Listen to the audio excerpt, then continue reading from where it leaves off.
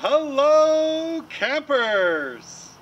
I am the Canadian Beaver, also known as Smiling Scott.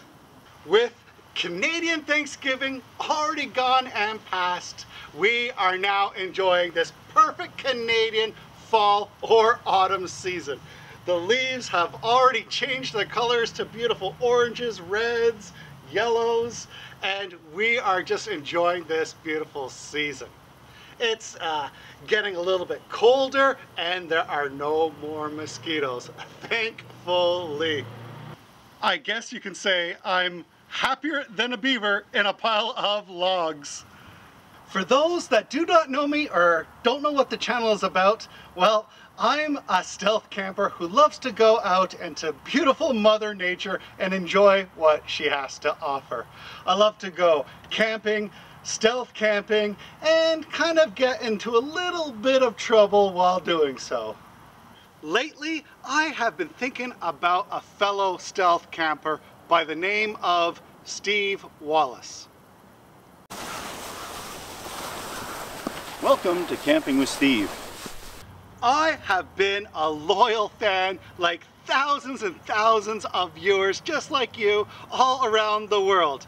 And you know what? I remember watching Steve Wallis right from the beginning when he was just panning for gold to get rich. We're out panning for gold. It was a nice day, so we thought we'd come and just run a few little pans for fun. I even remember Steve when he was trying to teach me how to make the perfect fish and chips. Oh hi, welcome to Cooking with Steve. Today we're going to be making French fries out of potatoes with a deep fryer. Now if you've tried this before and you've had crappy results, it's because you probably tried to bake them in the oven, or you've only fried them once at a high temperature. The outside's been burned or really dark, and the inside's been raw and barely edible. So this is for a fish and chips recipe. These will give you nice British pub style fries. So hopefully they taste alright today. That looked very delicious. Steve, we're still waiting for that recipe for that extra saucy, perfect tartar sauce. Steve continued to pan for gold and do some more of his cooking episodes. But you know what really piqued my interest was when he started to do his boondocking documentary. It was about 2 years ago, and just after Christmas, I'd had it with my girlfriend, I'd had it with my job, my friends, and I'd packed up my car in 15 minutes flat and moved out to the coast. I just drove my car out here, left my job. I didn't know what I would do. And a couple months in, sleeping in the car wasn't working for me. I felt homeless. I was homeless. And I saw an ad for an RV for $1,000, and that's what I've been driving and living in since, on and off. But for the most part, it has been home, and it's worked out well. So I don't know where my car is now. It got repossessed, but they're probably looking for me. The boondocking documentary was a nice little reminder how life can be simple, and we saw how Steve was able to explore the different kinds of terrain, mountains, all in Canada's west coast. We even saw Steve trying to build a truck camper for his truck, and that was for him to save some money to go to school. We're actually going to start rebuilding this thing. You're going to see how bad it is here. We're going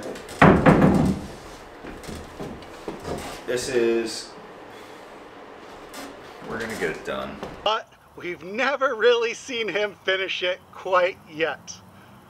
Instead, we saw a spark ignite in Steve when he started to go outside with his big ice fish hut and be able to try out his new camping stove. Oh hey guys, it's Steve from Boondocking, Camping with Steve, and Boondock Talk, and all that other weird stuff. Tonight I'm sleeping in this ice shack out in my backyard. Gonna set it up as a hot tent, And the reason I'm doing it tonight is because it's going to be minus 33 degrees Celsius. Not sure what that is in Fahrenheit. I'll put that below probably, maybe. But I'm going to have a fire in there, test out that Alpine Camp Chef stove to the fullest potential. And I hope that thing is going to keep this thing piping hot because it is freezing out. It was a great night to test out his tent and camp stove because it was minus 33 degrees Celsius, and man, that was cold. I even loved the little experiment he did with throwing the boiling water in the air. You really got to go check out that video. This was, of course, in preparation for his 8-week school training course to better himself. And you know what? During those 8 weeks, man, did he ever try different things. He tried different meals, cooking and everything like that. And it was so amazing to see how he grew throughout those 8 weeks. From then on, it looked like Steve caught the camping bug. And then we were privileged to see him go up into the mountains and dodge some bears with his trusty bear spray. Of course I get bear spray too. So triple thread approach. Warn them when we get here with the horn. Got the bear banger if I see one and I really want it to shoot. I'll try and film a video of it before I get them to go away. And then, you know, the last line of defense, of course.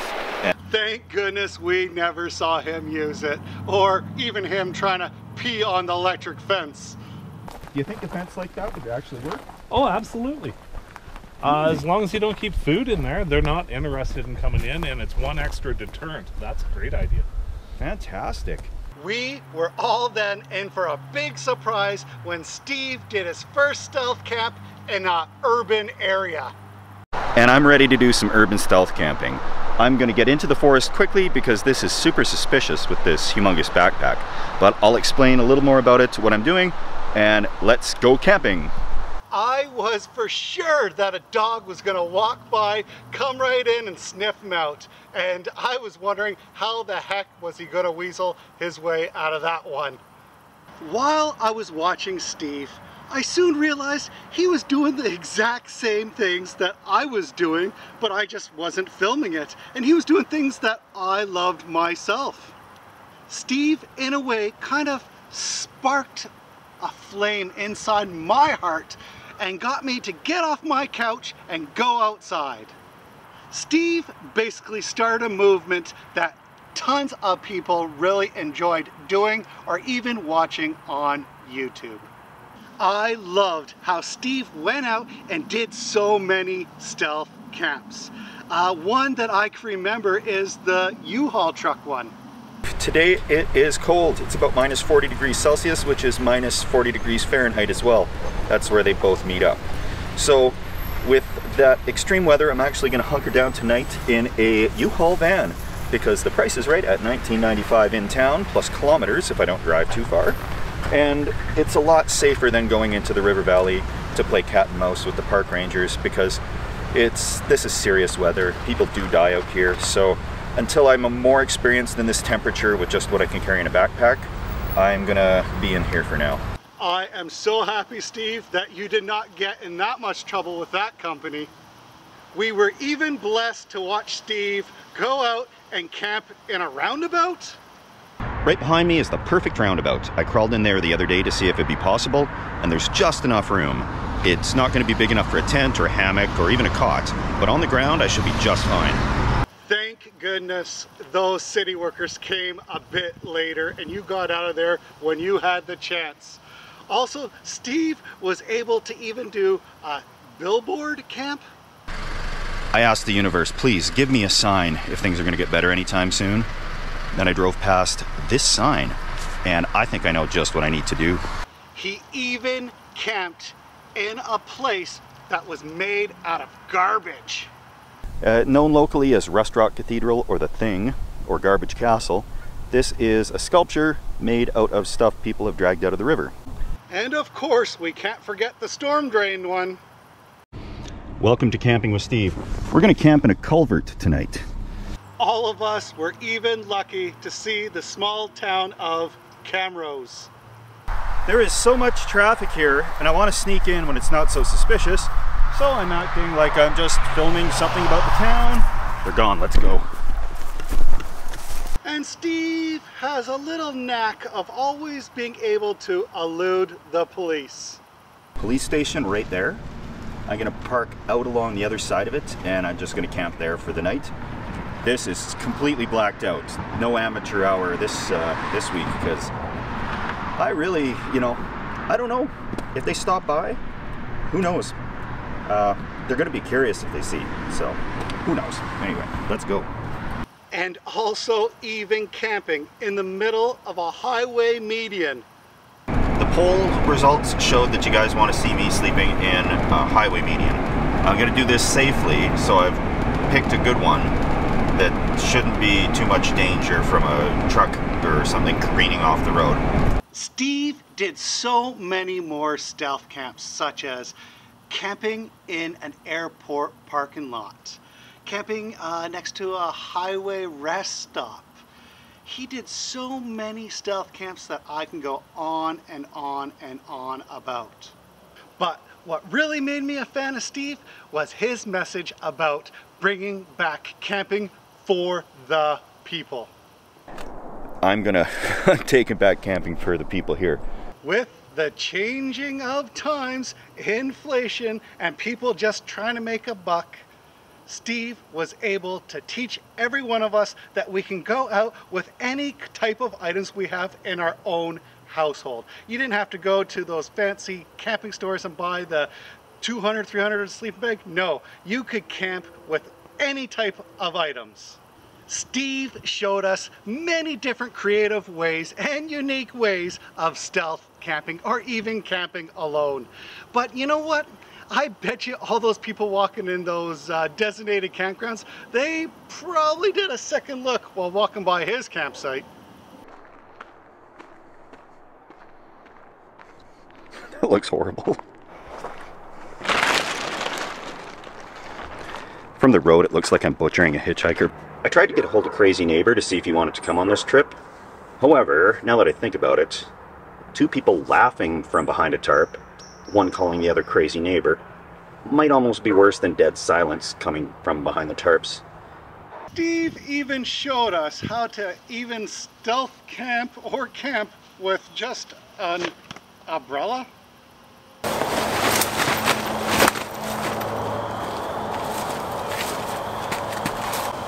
Isn't that sweet? At least he was somewhat protected from the rain. Man, Steve even camped out in his own homemade pop-up tent. Hey there, we're camping in an actual campground today. I know, hard to believe. But the reason for that is I got a pretty obvious shelter that'd really stick out if I was camped somewhere trying to do it stealthy. But we are all set up here. If I can remember how to put this up, it's been a while.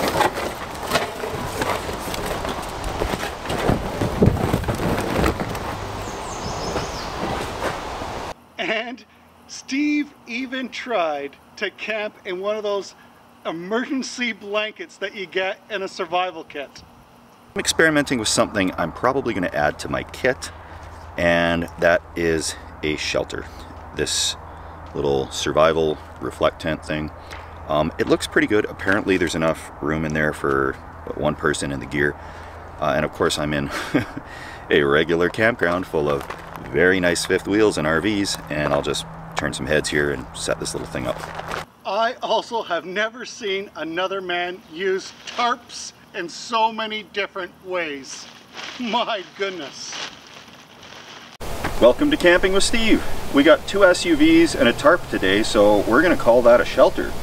Let's get the party started.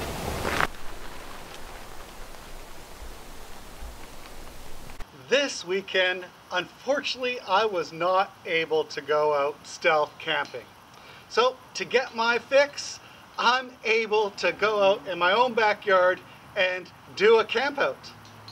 So before I have a step 2 or my preferred beverage of the hour, I need to set up camp. Thank goodness I know some magical words that will speed up the process much faster. Liver Jello. Ta-da! Now that we got that out of the way, I'm able to enjoy, in Steve's words, a step 2, or what I like to call the beverage of the hour. Just recently, I was donated some beverages of the hour from a camp counselor called Polita, and she brought these beverages all the way from Sept-Îles, Quebec, Canada.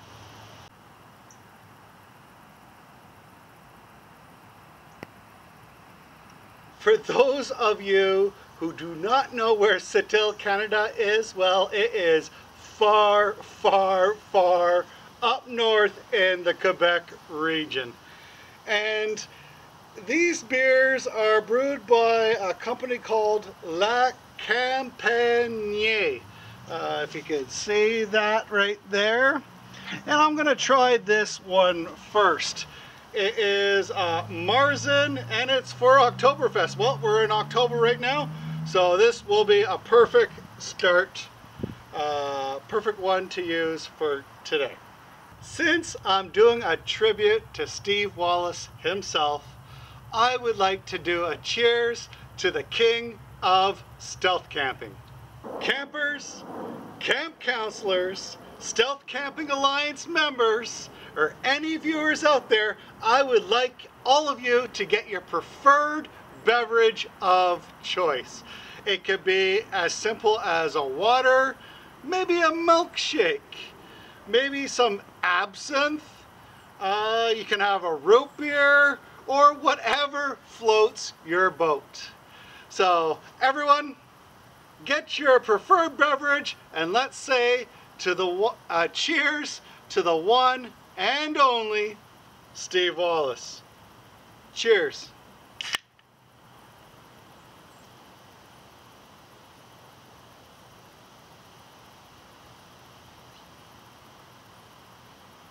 Oh, delicious. Thank you, Camp Counselor Polita, for donating these amazing beverages. This one goes down really nice and smooth, and I can't wait to try the next two. Thank you. Up here in Canada's National Capital Region, the temperatures are starting to get colder. It is fall, or if some people call it autumn, and you know what? Some days it can be so beautiful. We get weather from 20 degrees Celsius, and then it drops to about 0 or -5 degrees Celsius at night. Right now, as I'm talking to all of you, it's about 18 degrees Celsius outside. It's perfect. I'm in my t-shirt and enjoying this fall day. But it could change very quickly. So this could be a perfect time to start a campfire.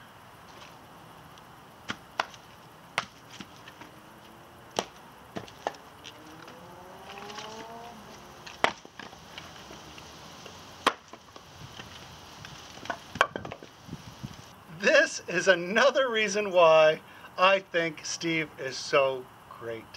Steve is able to show each and every one of us how to start a fire in a different and creative way. Such as, you know, all the sanitizer we used over the zombie virus, or whatever you want to call it, COVID virus. Steve even was able to use his sanitizer to start a fire. Let's see how many squirts we're going to need to get this started. I put in 6. Yep, he sure did. And one that I really loved was when he used the bear bang. Mosquitoes are out. So time to start the fire. That should drive them away.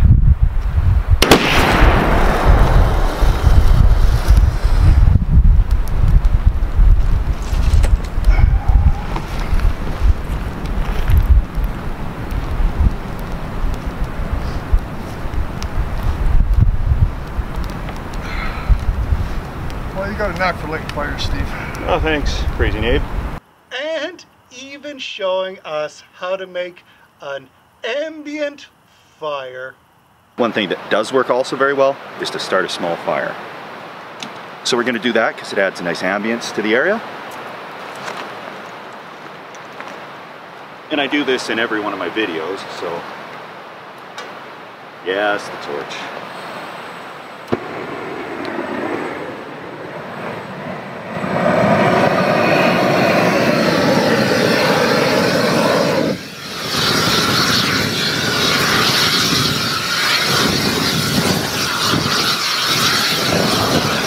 But we all really know all you really need is a lighter or a match with some dry wood and some paper.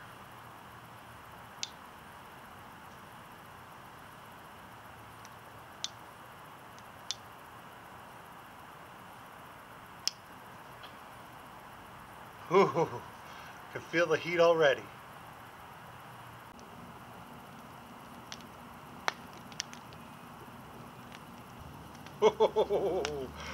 While I warm up next to the fire, you know, Steve has done so many different types of adventures and so many different projects, and one project that I remember him doing was him trying to pretend he was Huckleberry Finn, and he made himself a nice raft boat. Hey guys, another crazy adventure here. We are jumping in this raft and we're going up the river as far as we can get. Then we'll turn around. It's really low water right now, so we're gonna see how far we can get. Yes, he did get stuck in the river a couple times, but he was able to get out of it with perseverance and good old crazy neighbor by his side. You know, other projects he has done, oh my goodness, he even bought a short bus. Welcome to Camping with Steve. We got the school bus here, and I'm planning to do some stealth camping in it. I don't know yet how I'm going to make it stealthy, but the first things first is probably window tint. That's going to help. You know, Steve was even able to acquire land of his own and be able to call it his own acreage. I did get a message from a realtor, and someone has accepted our offer on a nice chunk of land that needs a bit of work. So we are in a frantic rush to start moving, and we got to pack and everything. We're taking possession in a couple of weeks, so this is all going pretty quick. So things are going to be a little spotty for the next couple of weeks, but it's all this nature out here, holy. And Steve even did what every boy or man has always wanted to do: build their own tree fort. So as always, when you're starting to build a treehouse, things get out of control. It gets a little more bigger and elaborate than you planned. I just was going to put the platform up and throw a tarp over top of it, except we found more lumber in the yard and we've just kept building and building and building. To even watching that treehouse turn into a fortress. This thing, when I left, had a collapsed roof with a tarp flapping in the wind. And I'm looking at this YouTube video and I'm seeing balconies, overhangs, awnings, windows, a roof. While I wait until the fire dies down, I have a little tip for each and every one of you out there. On garbage day, sometimes you might see a barbecue at the end of the driveway and someone's getting rid of it. Well, the best thing to do is open up that barbecue and take the grills inside, because these are perfect for camping. I have stopped so many times to grab these things. I have so many in my garage right now that I don't even know what to do with them anymore. But I bring them to any camping trip and I'll leave them there for someone else to use later on. But these could be very expensive, and it really helps to cook your food on. You just put a couple of logs or rocks underneath and you can cook a decent meal out of them. So if you ever see a barbecue, always make sure to see if they have the grill still in there. All right, I'm gonna wait till this dies down. It doesn't look like anytime soon, but I'm enjoying the nice warmth it's putting off right now. Well, it looks like the fire has finally died down and it is starting to get dark already. It's already 6:30 p.m. here in Canada's National Capital Region, and you know what? I think this is the best time to cook Steve's favorite camping meal.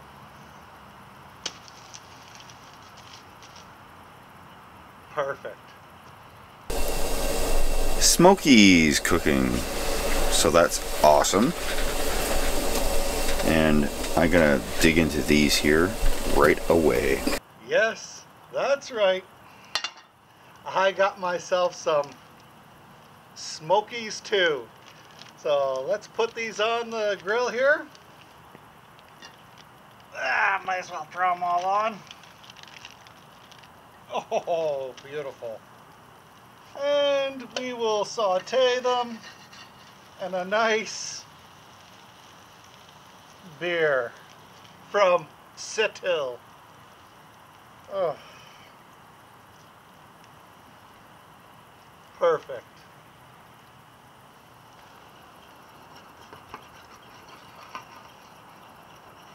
Oh, these look fantastic. It's caramelizing just perfect. All right, these look fantastic already. And you know what? I even went out today to buy some freshly baked buns right from my local bakery. So we're gonna use these buns because I know how Steve Wallis loves his. Unfortunately, they don't put a cut in it, so you have to do that yourself. And man, it is cutting perfect. Look at that, nice and fresh. Looks like these are fantastic. I hope you could see that because these look flippin' amazing. Nice smokies. I'm gonna put them back on there. Stick it in the bun, and of course all I need is just some mustard. Wow, this looks fantastic. All right, campers, viewers, bon appetit.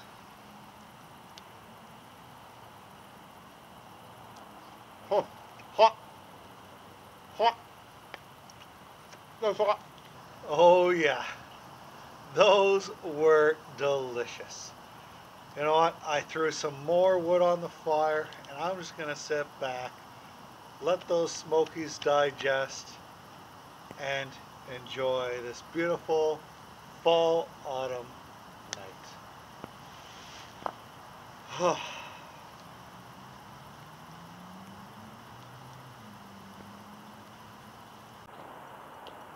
Check this out. I was in the back and look who I found. Hello to you, Mr. Raccoon.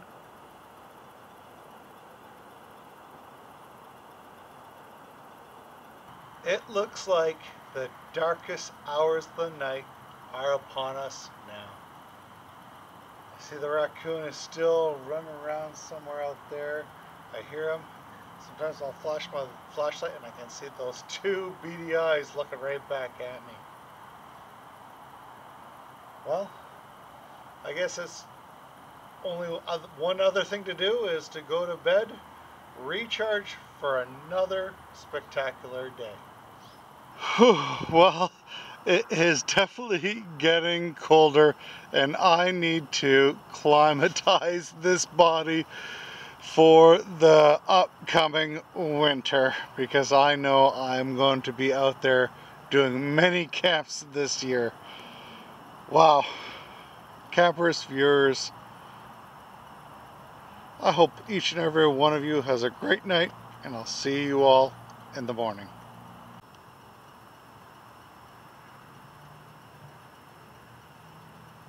Good morning, campers. It's time to get up and start the day.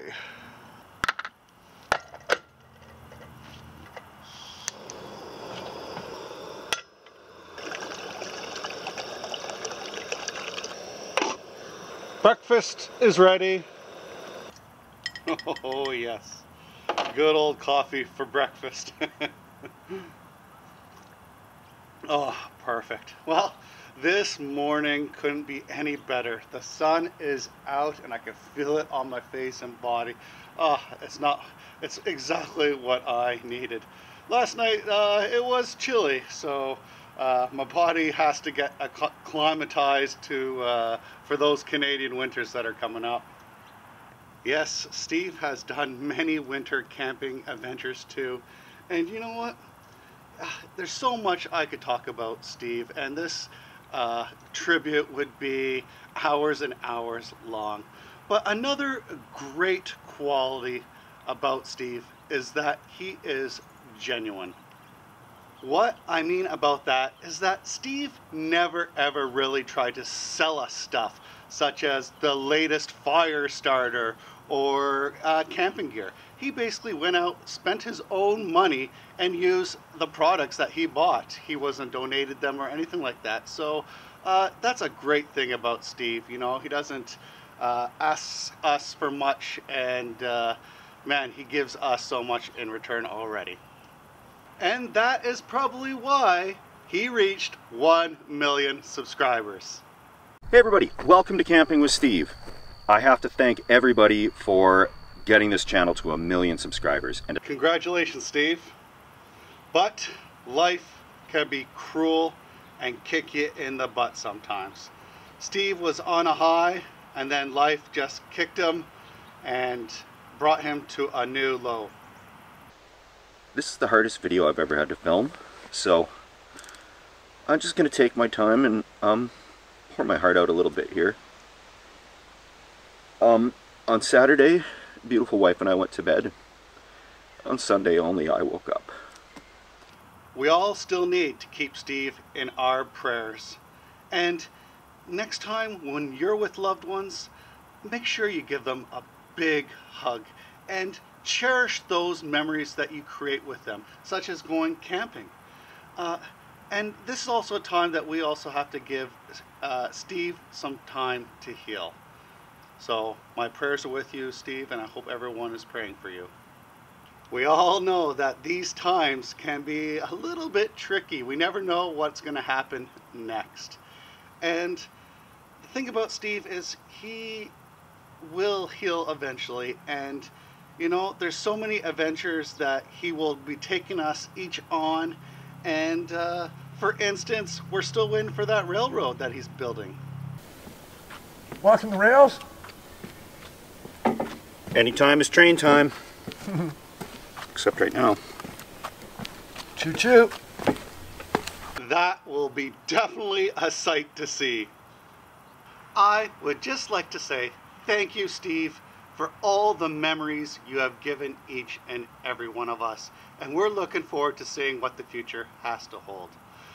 I also want to say a thank you to all my viewers, campers, camp counselors, Stealth Camping Alliance, and all the people that just take the time to comment and share my videos. So thank you so much. For everybody out there, I hope each and every one of you will enjoy your spring or autumn. Well, I guess if you're in the southern hemisphere, your spring season.